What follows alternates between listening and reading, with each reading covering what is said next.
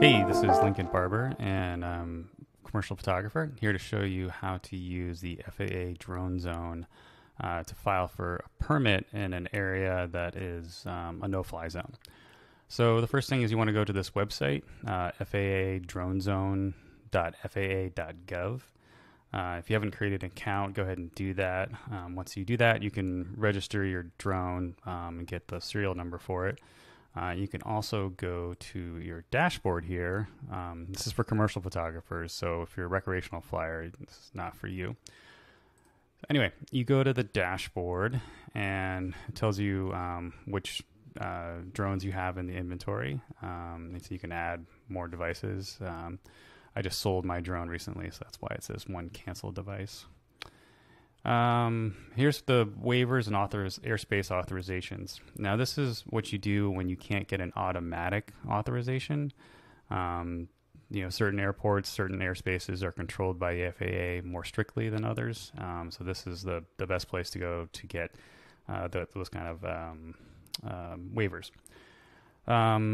So I will first go into one I've done recently. I'll go to my manage, and you can see this is the one that we got for this hotel in California.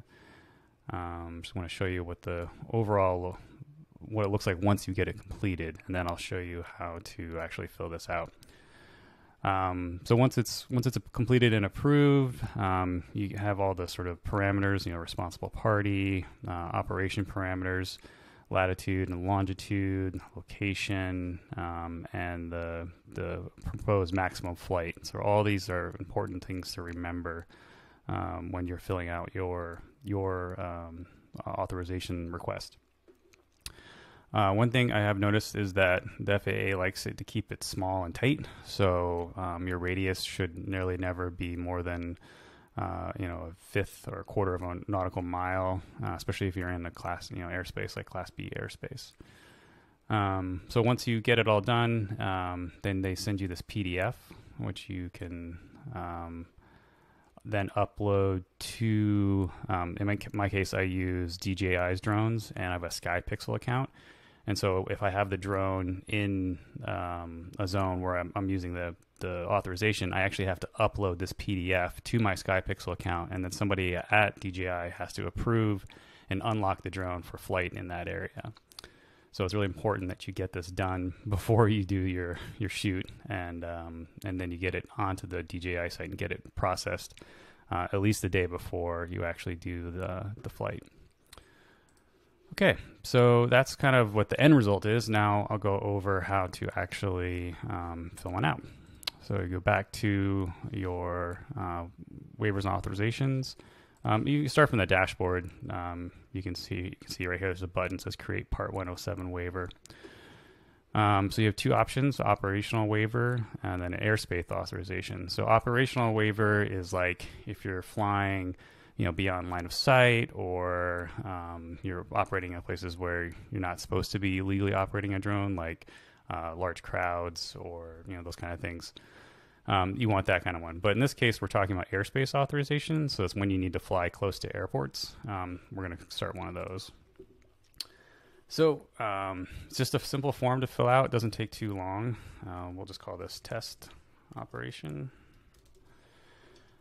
This is already brought in from my my account that I created with the FAA, so you don't have to worry about that. Okay, so once you get to the second page, you go to operational parameters. So your start date, I recommend doing at least a month in advance if you can.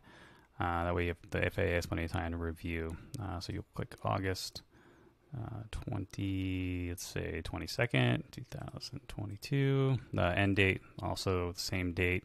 It's a lot easier to get authorization for one day than it is for a multi-day thing. So if you need to do multiple dates, you can certainly add it in here, but there will be a little bit of back and forth with the FAA. And I've found that it's actually, sometimes the form doesn't let you proceed by selecting multiple dates. So I just do one date at a time. Time frame.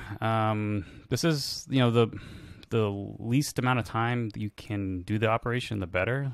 So if you need to shoot all day, then yeah, of course, check them all. But if you just need to do one, you're more likely to get it. So let's say 4 p.m. to sunset. A good scout of the project you're going to shoot is really the best way to kind of figure this out. Frequency, we're just going to do a daily because it's not going to be anything other than that. Time zone, we'll say Pacific Standard. And let's just call this a hotel. We'll kind of do like the last one, aerial photographs of a hotel. Try to be clear and concise. Don't need to make this too long. The shorter, the better. Proposed maximum flight. So, the state law or the U.S. law is that drones can't fly over 400 feet. And if you're close to an airport, they really want to keep you as low as possible. So let's just put in 150 feet. You can usually get a good shot of a building at 150 feet. You don't need to go much higher than that. Okay, latitude and longitude. This is where a lot of people get kind of hung up on what to put here. So what I've done is I've found a website, and I usually just Google longitude, find longitude and latitude, and there's this website called Find Longitude and Latitude, and you can just type in your address here. So I'm going to do the Carte Hotel, which is a place in San Diego. It's really close to the airport. So we're just going to put that address in here and click find.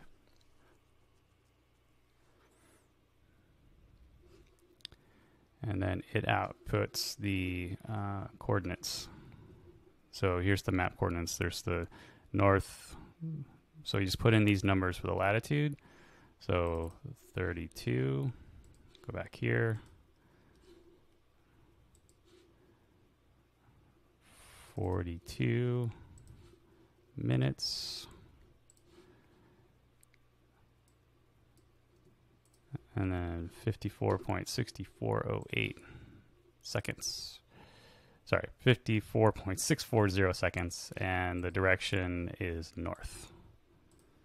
Okay, and then now I get the longitude, and that is 117,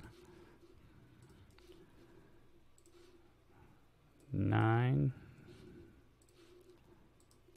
minutes, and 4508, and you can see it says west, so we'll go 100.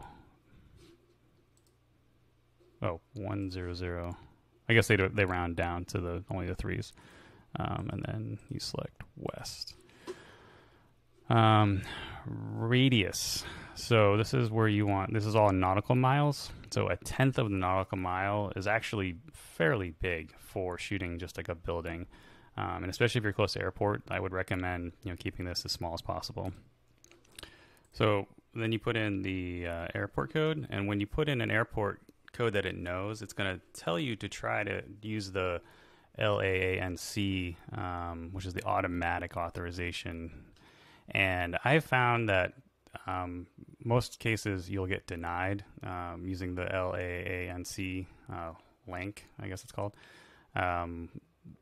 Protocol, because it's you're right next to an airport, so I was just going to say no. So this is in those cases when you want to get direct authorization from the FAA. So just hit OK. So for the airspace, if you don't know it, just Google, San Diego Airport airspace, and you can usually see Google has these little quick cheat sheets. So it's Class B airspace. So select Class B. And then description of your proposed operation. So this is when you talk about what you're shooting, what kind of crew, the sort of general details, and get a little more information to the FAA. A real person's going to read this, so try to write it in a way that makes sense and is logical. We're taking beautiful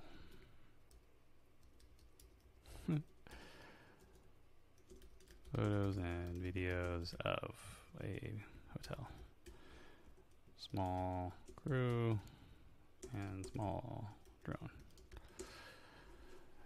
You know, I'm sort of being kind of short with this, but you know, whatever you can do to describe what you're actually doing, that's great. Just be honest. And are there existing waivers? In which case there are not. So then you click next. And then you just review the authorization here. Just make sure everything kind of looks right. And then you click submit. So once you hit submit, it can take up to a week or two to actually get some sort of response from the FAA. If there's any sort of problems with what you filled out, they'll let you know. Sometimes this can be a little vague, and sometimes they'll just deny it flat out. You know, maybe there's some kind of like military operation happening that day. You just never know. So, but this is your best chance when you need to fly a drone near an airport. If you have any questions, hit me up. Visit my website, www.lincolnbarber.com, and send me an email, or catch up with me on Instagram at Lincoln Barber, BARBOUR. Thanks.